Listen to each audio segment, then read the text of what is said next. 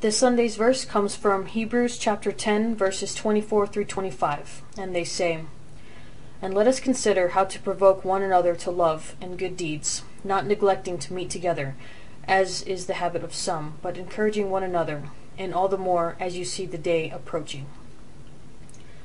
So I wanted to point out three key words in these two verses. The first one being provoke, the second one being neglecting, and the third being encouraging. To provoke is to stir up, arouse, or call forth things such as feelings, desires, or actions. Neglecting is to pay no attention or too little attention to. And encouraging is to inspire with courage, spirit, or confidence. Provoke in verse 24 is made to be a positive thing. We usually know it as a negative thing, such as to anger or enrage someone in order to get them to do something.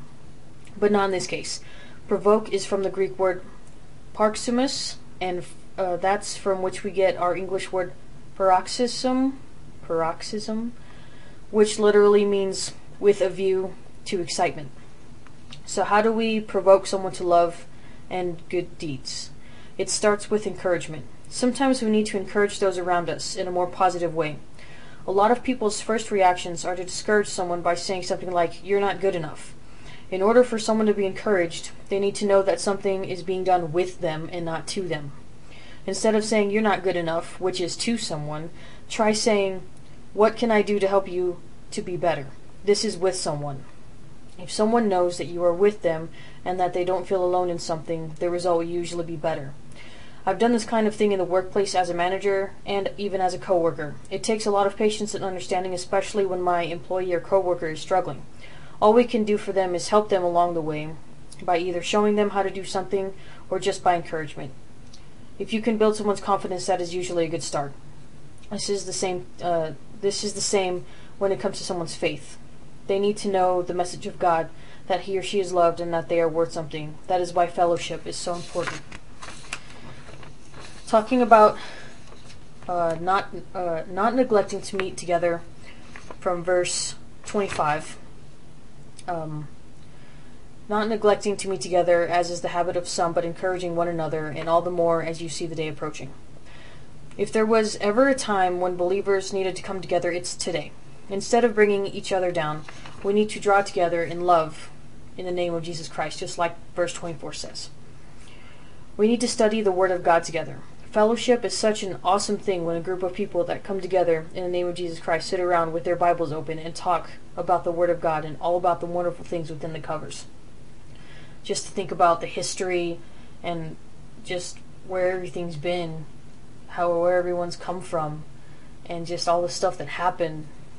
Just thinking of being there, just imagining it. Matthew chapter 18, verse 20 says, "For where 2 or 3 are gathered in my name, I am there among them." I am blessed in being a part of a couple Bible studies throughout the week, and I am blessed to be a part of this one that is on Facebook. To me, there's nothing better than fellowship. Proverbs 27:17 says, "Iron sharpens iron, and one person sharpens the wits of another." We come together in fellowship to better each other and to learn and build a relationship with God. It's important to be in fellowship with one another.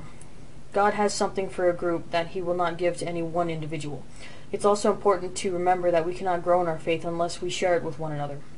Seriously though, if you have something as amazing as God within your heart and at your side, and he has shown you how great he is, why the heck would you keep that to yourself? We share things with others and receive things from others so that we can grow in our faith. You will grow in faith even more in a group than you would on your own. But don't get me wrong, individual Bible study is important too. The Holy Spirit is the guide and teacher from the Word of God, and he will still be there for us in a group as well as individually. And all the more as you see the day approaching. There are two things to consider here. First, to those Jews being addressed in these verses, at the time it was written, the day approaching probably meant the day when their temple would be destroyed in AD 70.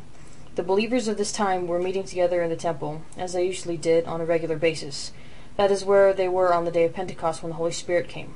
So where will the Jewish people gather after the temple is destroyed? The author of Hebrews is telling the people that even though this happens, keep meeting together anyway. That message can be conveyed to us as well today. We don't have to meet at a church. We don't have to meet at home either. We can go to a nice coffee shop, or we can go to a park, or something like that. It doesn't matter. God will still be there wherever people meet. He will meet us where we are. As a side note, the church started by meeting in private homes, and then eventually the temple. The amount of people grew so much that they had to find a bigger place to meet. I think that a home is the perfect place for worship. It's a place where people can enjoy a meal together, feel welcome and comfortable. That is a dream of mine someday, to open up my house for fellowship and for people to come and go as they please. Not to say that that can't happen in a church either. Another thing we need to consider as the day is approaching is that for us today we are hoping and waiting in expectation for the second coming of Jesus Christ. Hebrews chapter 9:28 says, "So Christ, having been offered once to bear the sins of many, will appear a second time, not to deal with sin, but to save those who are eagerly waiting for him." Why is Jesus coming again to the earth? He will be coming in judgment. The first time he came, he was born in a stable with animals, and his purpose was to be our Savior. He fulfilled that in his ministry, suffering, death, and resurrection. So we all need to be ready for this day. We have no idea when it will be here. That is something that only God knows. So let me read Hebrews chapter 10, verse 24 through 25 again. "And let us consider how to provoke one another to love and good deeds, not neglecting to meet together, as is the habit of some, but encouraging one another, and all the more as you see the day approaching." So there's a couple of things I wanted to share with you all. The first being from Oswald Chambers. I have his devotional that I read every day, and I found Hebrews chapter 10 verses 24 through 25 in it, and I just wanted to read what he said about it. So here we go.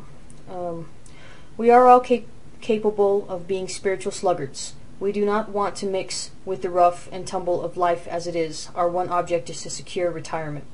The note struck in Hebrews 10 is that of provoking one another and of keeping together, both of which require initiative, the initiative of Christ realization, not of self-realization. To live a remote, retired, secluded life is the antipodes of spirituality as Jesus Christ taught it.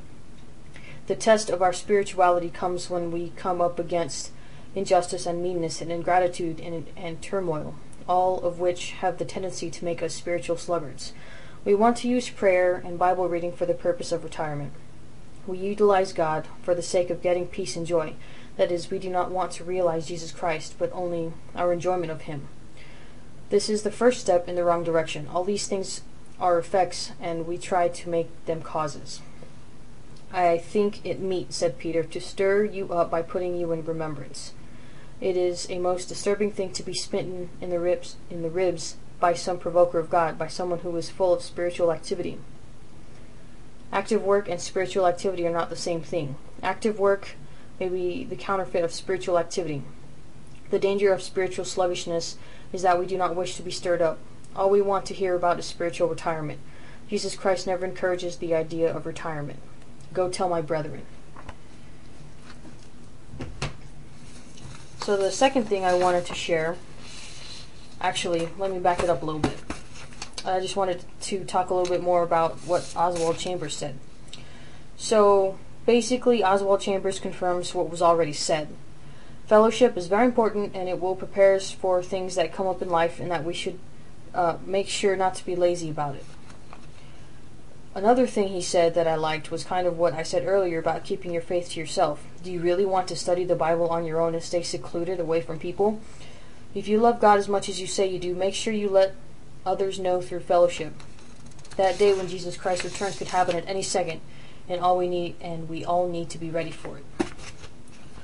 So the other thing that I wanted to share was something from J. Vernon McGee about, it's just a little blurb he wrote in his commentary about the book of Hebrews.